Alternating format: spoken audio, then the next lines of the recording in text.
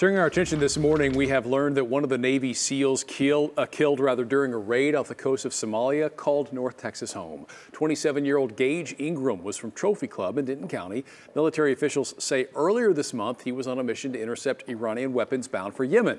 He and another SEAL were climbing from a small Navy craft onto the smuggler's boat when 8-foot waves knocked him into the water. Per Navy protocol, his partner dived in to save him, but they both disappeared. The Navy now launching a follow-up investigation into whether those SEALs were properly trained and equipped.